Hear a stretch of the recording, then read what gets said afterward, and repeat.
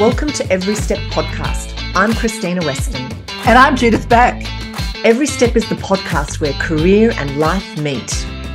Well, today we are going to be talking about Show Me the Money, and this is part 2. So I'm really excited about this, Krystyna, because we also have a special guest, Luke Farr from the Luke Farr Show. Hi, Luke.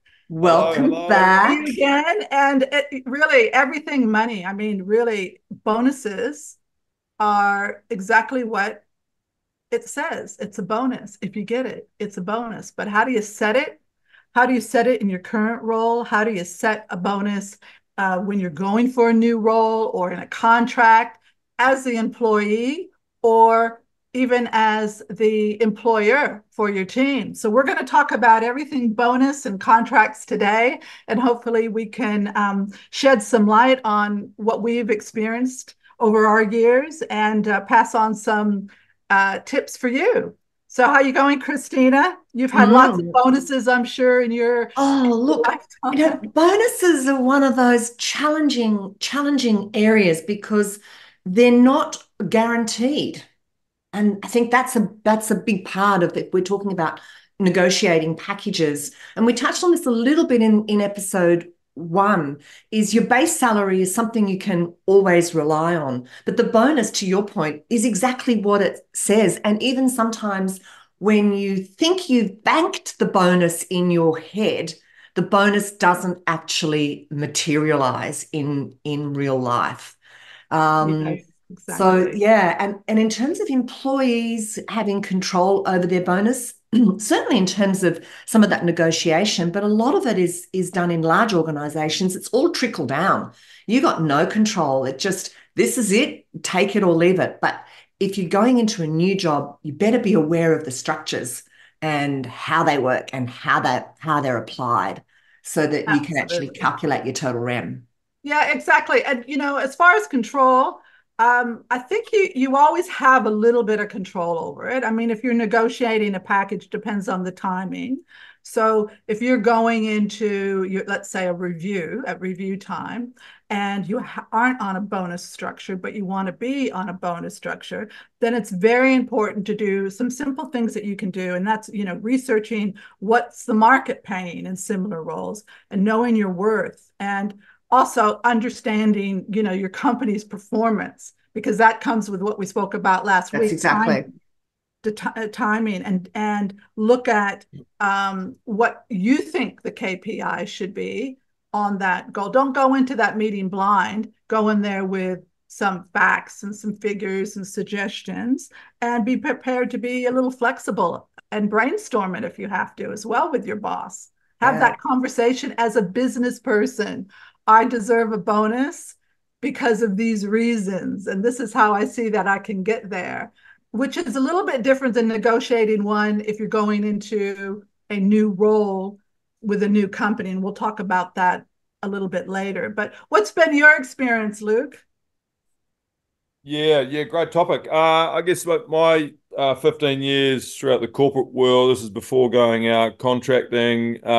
I think a lot of it for me really came down to understanding my stakes, doing my due diligence and thorough research, defining the goals, not only my goals, but their goals, trying to understand their goals, trying to really understand how it can be a mutually beneficial scenario.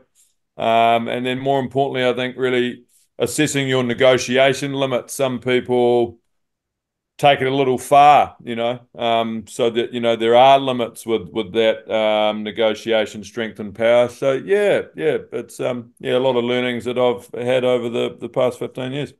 That's really interesting, that kind of subtlety around that negotiation power. It's kind of like reading the room or negotiating on the sale of a house or whatever. And we've just gone through negotiating a sale of a house, and like you never actually quite know how far to push it.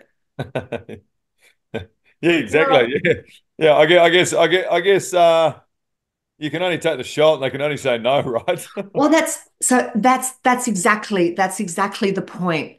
So even if you don't believe you have the power in the situation, what's the worst that can happen, right? They're just going to say no. And then you're back to where you were anyway. Is that such a bad outcome? Yeah, 100%. Yeah. And I mean, with a house, knowing, how many potential buyers are coming through and understanding the market, and then assessing that and going, well, okay, we've got some wriggle room here and we've got some bartering between, let's say, 3 to 5 buyers. Let's, I don't know, raise the roof. Yeah, but if you like you translate that to job interviews, and we'll go back, we'll kind of go into the kind of negotiating piece as an employee. You're against a whole bunch of other people too, and you don't know what they're already on, and you don't like Yeah, this, yeah. That's yeah. why your networking is important, and knowing, having your basically hand on the pulse, knowing what's going on and what is the norm, and what's out there. I think one of the biggest things that and questions that I've received is that what happens when you've met all your targets? You're in a sales team and you've met all your targets, but the rest of the sales team haven't met their sales targets, and your bonus is dependent upon the whole sales team performing, and they've dropped the ball, but you haven't. How do you get out of that? How do you present what happens then? Should you be paid your full bonus? What happens? What do you think should happen?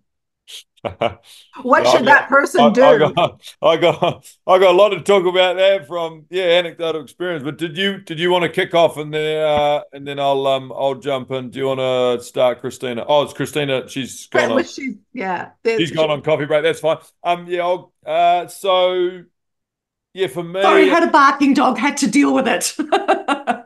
yeah, that's important and quite relevant to the topic at hand here, Krystyna, because when you're in a sales team and you're contributing but your team aren't, you become a barking dog. That's exactly. And you become a barking dog because you've hit all your KPIs like Judith said, but your team hasn't. I mean, at the end of the day, though, from my experience, it's if you're the manager, right? This is only what I've anecdotally experienced. The manager at hand, and I was managing a team of 5 eventually, but that when you are the manager, you're even like part of your role, and part of 20% of my role was selling, 80% was managing and leadership functions, and so when the team hasn't hit their target, that does fall upon me, and therefore that's completely valid as to why I haven't hit my bonus. However, the flip side to that, before I went into a managerial role and I was just part of the team and looking after my own set of books, if I hit my KPIs, and this goes for, I think, a lot of organizations and salespeople out there, if they hit their KPIs, they do get their bonus or some form of commission structure. Yeah. And so, yeah, I'm in full agreement. I mean, as the manager, if their team hasn't collectively hit their sales target, yeah, the manager doesn't get theirs. And but I haven't come across personally anyone as an independent salesperson as part of a team not getting paid their commission or bonus if they individually did achieve their KPIs and sales goals.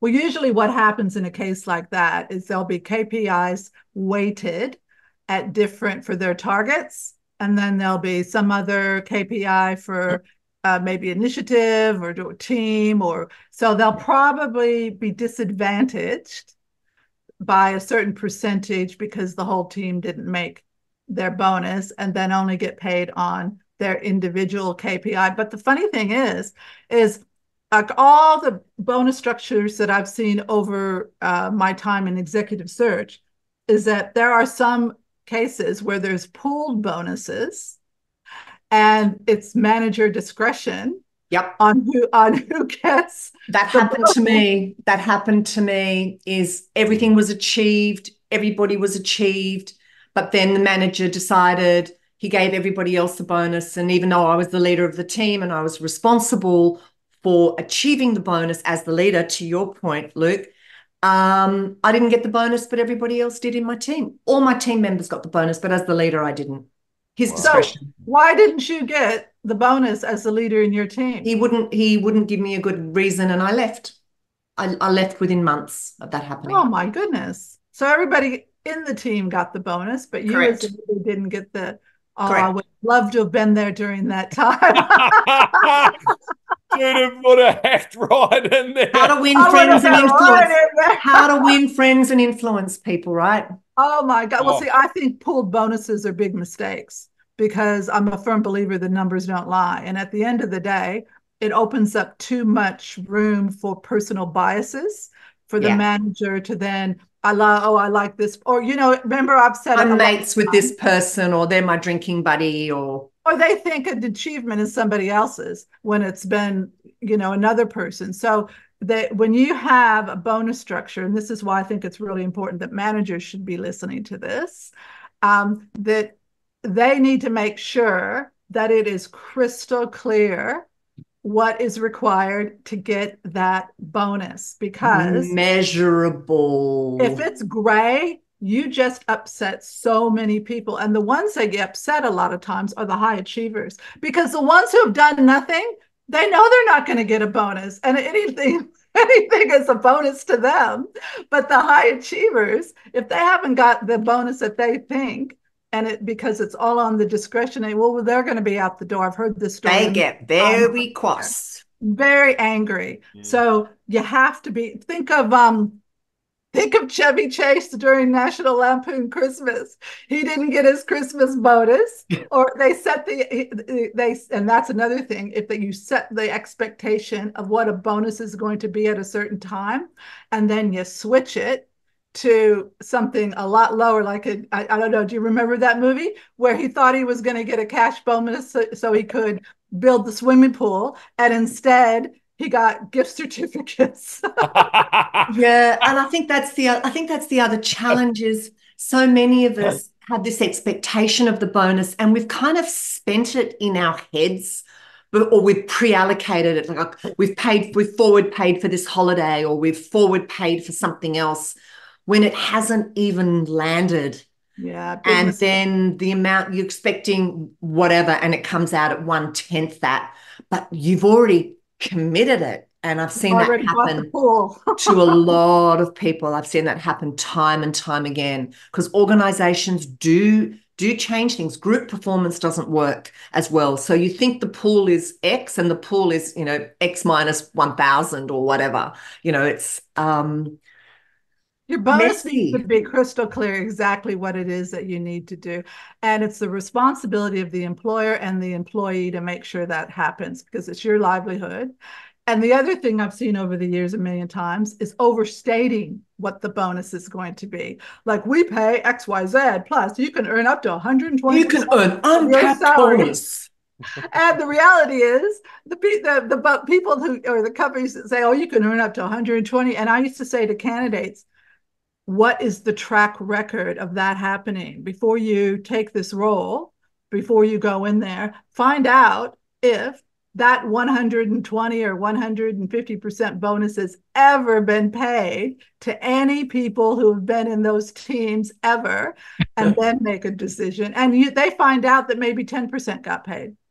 Yeah, Like, it didn't get yeah. anywhere near what they were quoting. And it's like they weren't negotiating exactly what that meant in their contract. So they'd go, okay, you're going to get 150,000 plus, we'll pay you up to 20% bonus based on performance measures. That's in the contract. But what they left out of the contract is what those performance measures and KPIs were. And so that's a big mistake. You should always find out, well, what do I have to do? Easy question. What do I have to do to get that 20% bonus? Because Yeah. And I'm taking a organizations will cut. say, oh, we're right in the middle of strat planning right now. And all that's being reviewed, and we'll have that all settled in the first 3 months when you're on board. Yeah, no, no, no. Yeah. And that never happens. Also, as a No. manager, maintaining integrity, there's a lot of corruption and pulling of strings when it comes down to money. I've witnessed and seen firsthand some pretty shady, dodgy scenarios. I mean, one example, we're obviously not naming companies here, but one scenario of a manager, what's called, Judith, you're probably aware of the term sandbagging. So sandbagging is alluding to the fact that you've got a team of potentially, let's say, hypothetically, 6 salespeople. You know exactly what's forecasted to come in that month. If you're on a monthly KPI team target, let's say of 100 grand, you know that some people are either falling short that month or actually having too many deals come in that month. They'll be skewing numbers month by month just to ensure that group target's made, or having individual conversations with salespeople to say, hey, hold on to that deal for now, put that in for next month. So I think maintaining your core integrity and values as a human and not getting so blindsided by chasing the check and that dollar at the end of the rainbow is really important. And also it's so From a important for, reputation standpoint, anyway. well, yeah, and it's important for the company to, because it all starts from the top. Somebody's doing that, holding deals, so that they can go into their next month figures, or bringing things forward that haven't actually been paid. They need to sack that person. But Judith, that's part of the culture of these organizations. Yeah, well, Oh but yeah, they they don't. all do it. It comes It's from the top. embedded in the culture. That's not, I won't name them. Yeah, I know of one very large organization. It's a global organization, and this is just how they run their business. It is just how they run their business. It's you manage the sales. You even there's even allocation of some sales to different people to make sure that everybody in the team, if there are team targets, there's all sorts of crazy stuff that why goes on. would, okay, I'm going to be the devil's advocate here. Why would any owner of a company be happy with somebody not bringing the sales in as they happen, or holding them back for the next month? Well, I wouldn't be happy with that. If my consultants did that, I would be really, really annoyed. Huge global corporations, they're sales machines. I mean, unless it's tax time, unless it's June and they want it to go into next year's figures for whatever reason. It's quarterly. A lot of these organizations got big quarterly targets. Yeah. And if they've met them, to Luke's point, if they've met them, they'll just hold over banking them until the next month, so that they've actually got a Yeah, kickstart on yeah, the next month's target, because yeah, they run on exactly. quarterly cycles. And also to add to that, they don't know Judith. So the only one that knows is that bottom line manager who's got the team of six. That team of six aren't skipping and going to their manager's manager, if that makes sense. So the only person understanding or knowing that forecast that he's taken to his manager is that manager, if that makes sense.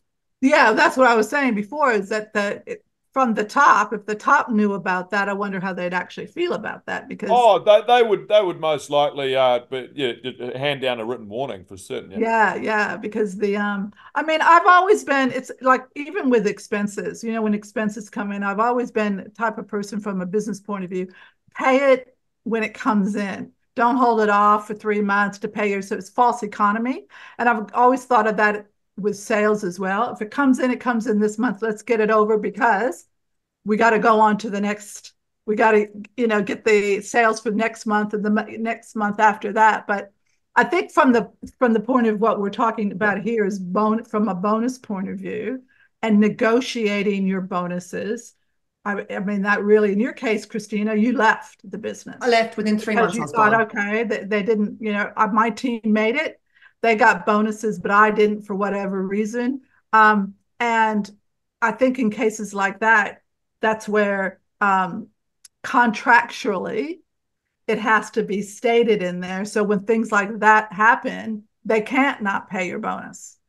Yeah. That it's in Yeah. my bonus. If my team makes their target, that's part of my KPI. So I get X amount of Yeah. bonus. And I Yeah. think the Yeah. point you make, Judith, there is, I don't think any of us have ever been savvy enough around our contracts to look at that, because it's a bit like, it's a bit like a romance, right? It's a bit like you meet this new organization, they look fantastic, you're excited, you can't wait to start, and you don't look at the little details that end up being the big details, because you trust them, they're gorgeous, they're wonderful, and you believe them. That's a good analogy. Um, Yeah. Most and people don't ask the questions because of excitement, and they yes, just want, and actually, they just want the job too. yes, They're like, I just want the job, even if they've been headhunted, or they still, in certain, once they get excited about the job, they've mentally switched from their old company to their new company. So true. They don't they want the job, and so if they don't have an intermediary like an executive search consultant or something working for them where they can ask questions, sometimes they'll miss important parts of the contract because Yeah. the company has said, like you said earlier, Christine, oh, we're right in the middle of doing the KPIs, we'll have those, and then don't worry about it, we'll all be good. But most of the time, the executive search company is working on behalf of the client, which is the hiring entity, and they're given a contract. So, like you're often Sometimes, like, and I think it's always good to have someone else to go to look at things, because I think we all glaze over with these contracts and we don't get as forensic. We well, don't. they're not supposed to. I mean, when I was doing, they're not. I know some probably do, but they're not supposed to just be working for the company at executive search level. Their role is to be the intermediary between the client and the candidate. Get the right candidate, because if they don't do the right thing by the candidate, and the candidate then, because that candidate is actually, that's the way I thought of it anyway. The candidate is just as much a client as the client, because one, they're going to go in there and they're going to run the next division. So I need to make sure that they're happy with what they're doing. But that doesn't mean that they shouldn't then make sure that contract is right as well and get a second opinion, because the recruiter, the executive search may have told them that they get something, and then all of a sudden it's not written down into the contract, and they need to have it written down like a car park, like a car park. So they might have the recruiter might have said, yeah, you get a car park. There's one Yeah. right there in the building. Oh, okay. That's great. It's not in my contract, but don't worry, it's in the building. You have one. So then the company's car park policy changes, or they move to another premises that has no car spots, and they go, well, that wasn't Yeah, part of the yes, package. it's been redacted, isn't it? Mm-hmm. Exactly. So in everything you want better be in that contract Yeah, in I writing. agree. To Christina's point about how you were mentioning, Krystyna, that you left the organization. I mean, that's all well and good when you've got other options to go to, or you've got, an abundance of cash flow on the side. And I'd stress that importance to employees out there, from the employer perspective, how they say and coin the term, oh, we're always hiring. I think it's very important for each candidate or employee to always be looking, because in a case scenario where the company or organization's done something immoral that just does not sit well with your values and morals, to be able to just jump ship and say, see you later, I've got other options on the go and I can actually go into another paid role. But the saddest thing is, the flip side to that is an individual that gets bloody hamstrung. They've got no options. Something has Yep. been done by the organization that's immoral, and then they start sort of having to stay in this toxic culture and workplace that doesn't actually align with their values, which is the worst case scenario. Correct. The moral of the story is always be looking. Yes, that is so, because To a negotiate. certain degree, you still got to fulfill your role. Yeah, absolutely. You can't just constantly be interviewing Yeah. what you've Yeah. still Yeah. got. We know But what you you need mean. to always have you need to have people in your networks, that you need to constantly keep your networks up, and have a few recruiters as well in your networks, where that's where they become really handy to find out, well, what is the current market value? What is the average bonus out there for a similar role? Those are the people that should be able to answer those questions. And if you don't have them in your network, they're going to be kind of hard to do that. I knew And I you'd bring it back to recruiters, Judith. Well, it does always, but you got to have, I'm not even doing recruiting anymore, but I'm a believer in having the right ones in there, because Yeah, oh, for sure. Yeah, if they're in your industry, they know, they've got their finger, on the pulse, and they know what's going on. They can give you a good idea to help prepare you for the absolutely. negotiation, because Absolutely. negotiations are more successful when there's confidence there. And to Yeah. your point, you have a plan B. So if Mm. you have a plan B, and and you feel confident about your abilities and where you can go, then you'll go in there and you negotiate maybe a little harder, or won't accept Yeah. what they're telling you. And I think that's important. You got to have that. But if you're you've got debt to the ceiling, and and you're barely making it, and you're trying to feed your family, and you don't have a plan B, well, then your confidence levels are going to be low in that negotiation because you don't want to upset the apple cart too much. That's how you're going to feel Yeah, going in there. very true. And that's I mean, there's a lot of people out there too. If we talk about going in and they're contracting currently with an organization, and let's say they're currently on, 106 or $200,000 contract, and now the company wants to offer them a permanent position. They're confused about, okay, well, what do I do now? I'm on a $200,000 contract. They want to offer me a job. So how do I negotiate that? I think that whole spectrum gets tricky from whichever way you go. Because if you're coming in as a contractor to begin with, well, let's look at that transition of coming as a contractor, then going from a contractor to an employee. I think there's lots of little subtleties in that.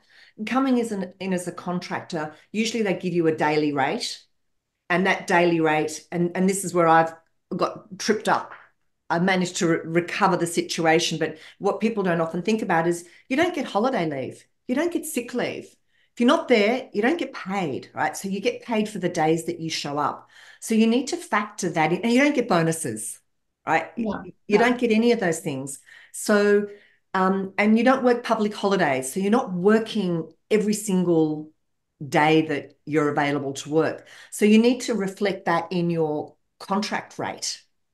And then as you're moving from that to the other scenario, your daily rate might be like you may be earning way, way more than the employee in the same role might be earning, but they've got the comfort of the salary, whether they're sick, whether they're on annual leave, parental leave, they've got all those other benefits.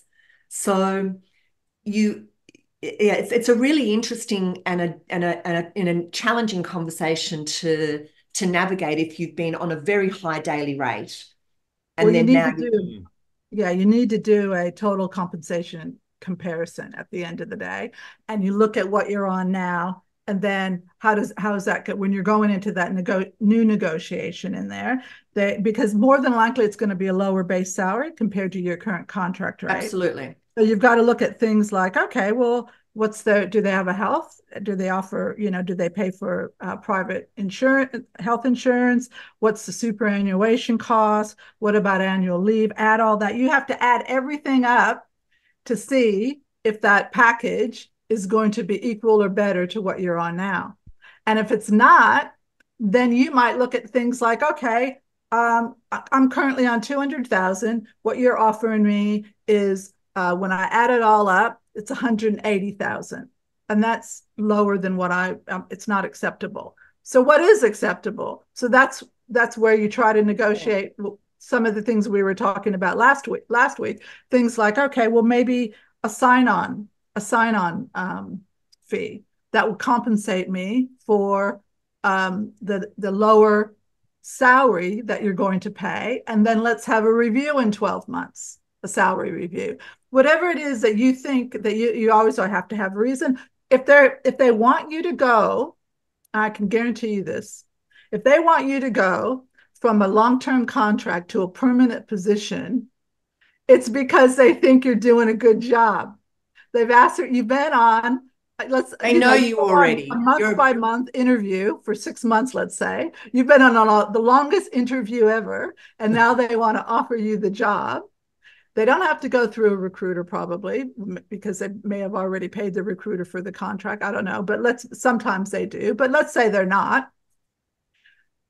Ask them if they're not going to give you, if that package doesn't add up to your contract, ask them for a sign-on. It happens all the time. It happens all the time. And they'll go, okay, well, that's fair enough that you might get 15 as a sign-on. But what is because if you take the permanent role and you still have in your head you're not happy, that will affect your job performance for months and months and months, because in the back of your head you'll be going, I'm not being paid for my value. And why aren't you being paid for your value? Because you didn't ask for it, and you didn't negotiate it, and you didn't prove it. So you quick way know? to build resentment and a lack of productivity. Yeah, And it's not good. not good for the company. The company needs to, as the company, they need to be open to that. They need to understand that's where, and maybe it is that the company might say, I'm sorry, the most we can pay you is 180. You're at, that's the top of the, but what else as a company can you give it? Krystyna, you mentioned that last time about money. Value is not all about money, that it could be about other benefits, whatever benefits, extra holiday, whatever, That's to right. make you happy in that new role going into permanent, because it happens a lot. It's kind of try before you buy the contracts at the senior levels. I'm going to try this person out because it's beneficial for, in a way, it's kind of beneficial for the company because they can try you out and see how you're performing and whether or not.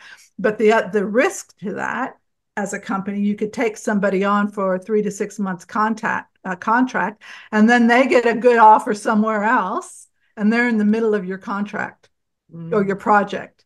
And so it is a risk that the company needs to weigh up. Are we prepared to do that? Are we prepared to take that risk? Yeah. Because the terms usually in those contracts are similar to a proper letter of offer where you have to give 4 weeks notice. So a contractor give you 4 weeks notice, but that doesn't help the company because they're in the middle of a project. So employers need to weigh up whether or not it's worth giving somebody a long-term contract or try to get them on board right away.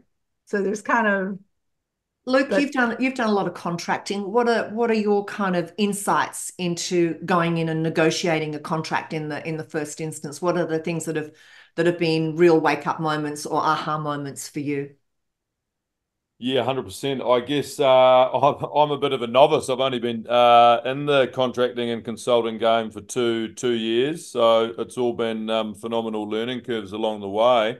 Yeah, and some of those being yeah, not too dissimilar to being an employee in the sense of, yeah, really going through with a fine-tooth comb and understanding exactly what's in your contract. I mean, if I was to ask a majority of employees out there right now, this is dependent on industry, obviously, but a lot in the media advertising roles, being either client director or enterprise sales manager, a lot of them are really only looking at remuneration, salary, bonuses, that type in their contracts. But there's a lot of other very important things you've got to look at in your contracts.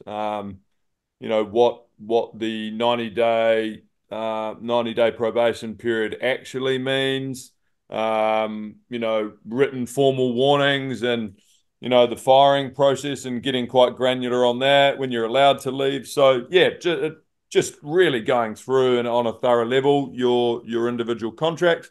From a contractor perspective, from my end, uh, really getting watertight on understanding the policies, legalities, and everything of the organization you're contracting to. You know, that you might be given a contract from them, but it might not be completely aligned with actually, the legalities from the from their perspective, from an organization like corporate law and things like that. So if you do have the benefit of having any friends in your social network or corporate lawyers, taking them the contract and sitting down with them and really going through it and just really understanding. And what that does, though, it just simply gives you a lot of wiggle room, negotiation power, and bartering power at the end of it.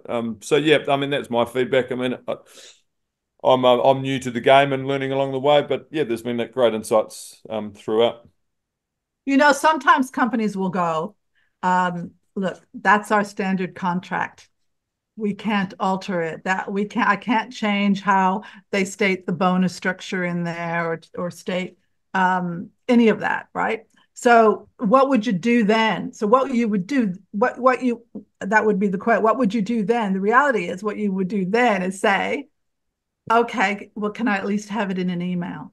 Can I at least have what we agreed In to writing, yeah. in writing in an email to say, yes, I do have a car park. Yes, I do have, this is what so that we each have an understanding that this is what it is. Because once you put something in writing, it becomes, that someone can't then say, It "Oh didn't no, happen. you misunderstood. You misunderstood. That was only going to be the car park while we were in that building." You know, and I told you we were relocating. And so the thing is that once it's in writing, then the manager who's put it in writing is usually, unless they're really unethical or whatever, there is usually going to abide by it. And at least you have proof that there was a conversation attesting to that. Because Krystyna, some of those big companies, we know their contracts are, you know, set in stone. They're 5 pages long. They've got, standard clauses, this, that, and the other thing. And to try to get one changed would be almost impossible. So Right. things like, your KPIs and things like that, you still want to get them in writing, even if it isn't in the actual contract, if you can't do it that way. So, You always do addendums, right?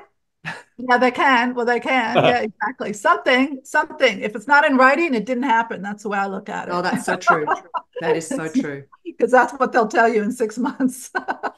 Yeah, absolutely. Yeah, and from a contractor perspective, the power lies within when it comes down to the fact that you've got other contracts in the pipeline or potential opportunities out there. I mean, you become a yes man and very vulnerable when you don't have other contracts on board. So when they come, if someone comes back and you're literally that's your only contract and you're not happy with it, you've got no area to move into or wiggle with or no power of negotiation. So, moral of the story, have stuff up your sleeve and in your arsenal where you do have the power to either say no or negotiate. And also, too, I think people need to realize that when you are negotiating terms and conditions and you want things in writing, sometimes people will think, oh, they're going to think I'm pedantic or that I'm being picky or whatever. And the reality is quite the opposite, because people will go, from what I've seen, they'll go, oh, they want all this. They actually think they're more detailed. They might think, oh, what a pain. They might think that, but they think, that's exactly what I would have done. So good on them, because they're hiring them for people who are attention to detail and are forward and are not afraid to True. ask. True. Yeah. Yeah.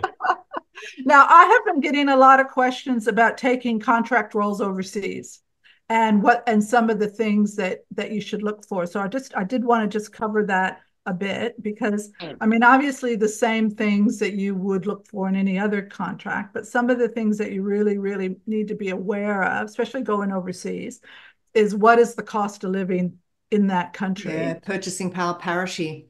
Yep, and their tax implications, and also, is that compensation package going to cover that? Because often I'll see people under sell themselves as far as not, because they think, oh, that sounds good, and then they get to this other country and rent is double what it was where they were. Or where they actually do fall short on a lot of times is the relocation cost Yeah. of their furniture, all their goods, their partners and their kids being flown over back and forth a few times, schools, Yeah. School all fees. those different things, because it's a whole different ballgame when you go into, and also where you're living, where you're living currently, you want to live in the new country in a similar area. So if you are paying $6,000 a month in rent, well, maybe it's something similar in New York. Is going to be It's 12, 15. 12,000 and it's a shoebox, So you really need to make sure that you do a lot of comparisons there when you're moving from country to country. And probably the biggest thing I would say to people is the comeback clause. So I'll go over there for a year or two or whatever it is, but when I come back, what am I coming back to? So, And the costs of coming back and the include. cost of coming back, my job. So if the company says, I want to send you over there and I want you to run this team for a year or 2 years or whatever, yeah, that's fine. But what am I coming back to? I want to be guaranteed that I'm coming back to a similar position or higher, and that all the cost of coming back will also be, relocation will also be paid. But that is definitely one I would say to speak to people who have done it and in your networks on LinkedIn and stuff like that, if you're moving to Singapore, it shouldn't be that hard to find somebody in your industry who's in your country who's moved to Singapore that you could ask. Yeah. People are always happy to give you And some advice. some industries are far more generous than other industries. Some industries have got this down pat, and they will do the whole package. It'll be relocation, it'll be a furniture allowance, it'll be we'll cover your rent for a period of time, or we'll up the salary. You need to then negotiate the salary to make sure it compensates. We'll pay your kids' school fees, all of those sorts of things. And other organizations just see what they can get away with. And don't just take what they tell you. Don't research it yourself. Yeah, research it yourself, and ask around, ask other relocation consultants. Don't just take it on face value that's what that's going to be all okay, because. And also consider the currency you're being paid in as well. So there's Yes. currency issues and different pay structures and different currencies. And so think about the currency and actually look at that and understand what the implications of that currency exchange is going to be for you as well. Yeah, exactly. So now we were talking earlier about whether or not we wanted to have a chat about entrepreneurs and how they should value their worth with contracts and clients. Krystyna? Yeah, I think that's a challenging space often, is if you're starting out a new business or a new service and there's not something like what you already have, or there's not a lot of comparison, actually understanding how to price and value that as you're going out and trying to negotiate a different style of contract. But yeah, it's just something that we've been thinking our way through more recently. And how do you value what it is that you're doing? And there's that dance between, you want to get clients, so you don't want it to be too expensive, but you want to actually get paid for what you're worth, and you don't want to undersell yourself. So there's just this bit of a dance. And I'd be interested, Luke, in your thoughts, because you've kind of been in a similar space. How do you price your value? Yeah, it's a good one. Comes down to, I feel it comes down to meritocracy. How good you are. Your worth is dictated by how in demand you are, and how great you are, and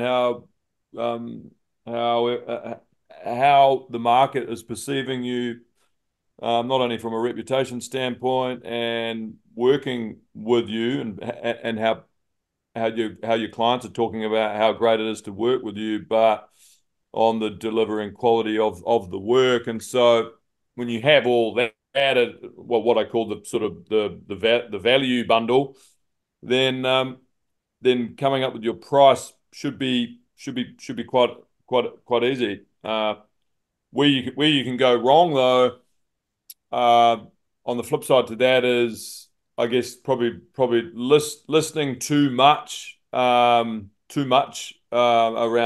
what people are saying out there in the market, which could be what people call sort of the hype train, right? And your sort of ego price, if that makes sense. Versus, I guess it's like perception versus reality. So coming back down to ground, and that can be tricky, and there's a lot of blurred areas, but fundamentally, I think it goes back at quite similar to, actually, sorry, I'm waffling here, but it goes back to quite similar, the terms and conditions and the negotiation power of when you've got a lot of contracts on the table. Yeah. When you've got a lot of clients on the table and you've got your median average order value price and things like that, you can start, and then when that grows as well, and when the larger deals are starting to come in, like when you're just starting out, right, you're just trekking away, it could be $3,000, $4,000, then it gets up into the 10s and 20s, and then the project scope and the timeline changes and the deliveries extend out. But I think the importance is finding that sweet spot of, you're, especially as an entrepreneur and sole contract, you're a one-man band. You've only got a limited amount of output, right? If you haven't built a team. And so you got to be like, right, well, how many projects can I capably deliver in any given financial year, and at what price, where I'm not going to go into burnout mode, you know what I mean? So there's quite a lot to unpack. There is a lot to unpack, isn't there? So nothing's ever straightforward in life and work. No, it's No. not. And I think the thing is that especially new entrepreneurs who are, and if we say selling a service, I think it's very important to, well, one, you need to understand the market and you're not going to be the highest and you shouldn't be the lowest. You're going to probably price it right in the middle somewhere. Yeah. And I think the thing is that don't do things like I know in my industry, in executive search, when I was doing that, there were a lot of recruiters out there that were doing things on contingency basis. Well, I just think that is madness because you're doing a lot of stuff for free. And then a lot of companies will use you for your knowledge and then they won't pay you. And then you waste it. So quality is better than quantity and valuing your service. And you might say, I mean, I remember early on, I would say things like, okay, I know I'm not going to get the retain a third, but if you take me on, I will charge a cancellation fee. If you cancel this, then there'll be a cancellation. So when I was building the business and trying to get the clients to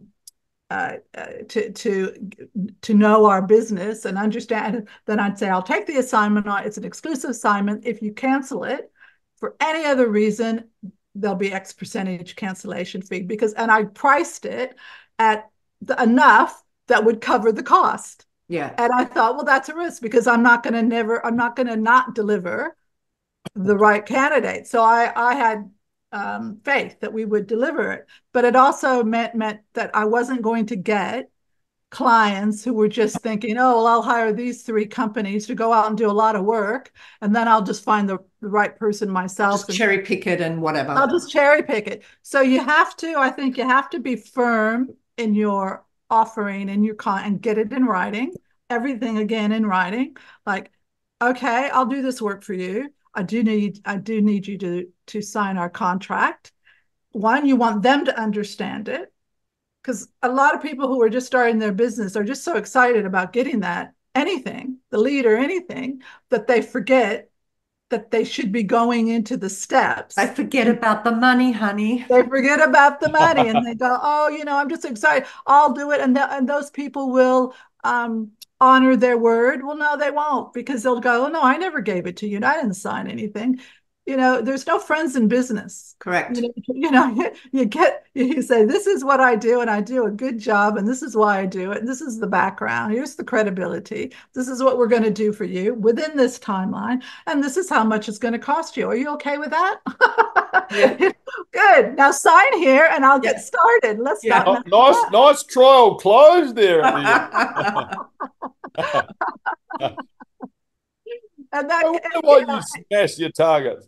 And it's never easy at the beginning, and you're gonna fumble it, and you learn. You make mistakes. People take advantage of you, and you learn.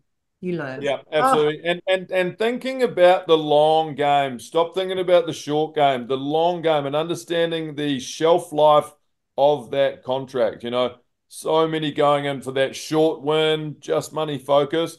But thinking about the long game and understanding exactly what that looks like, really understanding all your competitors out there from a contracting point of view, understanding what they're doing differently, what you can add to the table from a value perspective of what they're not doing, your key differentiator, and then making sure that the client and their expectations and what they know, like if they've been dealing with someone in the past for the last 10 years across a range of different clients, and the deliverables have been fairly the same throughout, and you've come in and done something differently and really sort of exceeded expectations, really honing in on that. Like, that's your unique selling differentiator.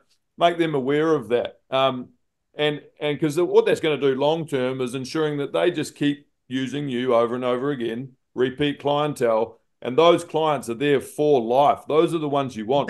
You don't want to be out there just sort of, excuse my French, but slutting about the market just on these short-term contracts like that. That A is going to be stressful, B, not really going to do wonders for your reputation, and C, make you very exhausted and move into a likelihood of burnout. That's exactly. So look at it as a long-term relationship. Yeah. Absolutely. I mean, I remember when I very first started, we had contractors out there working, and I never did like the contract business from that point of view because I didn't like it. But what I wasn't going to have happen is companies not paying for the contractors, because in the industry at that time, it probably still happens, there were these big companies that would hire 10, 20, 30, up to 100 contractors, but then wouldn't want to pay. They wouldn't pay for 3 months. So, immediately, I was like, this is not going to happen. So if you want us to do contractors, we'll give you 10 contractors. It's going to cost X per month, and you will pay up front.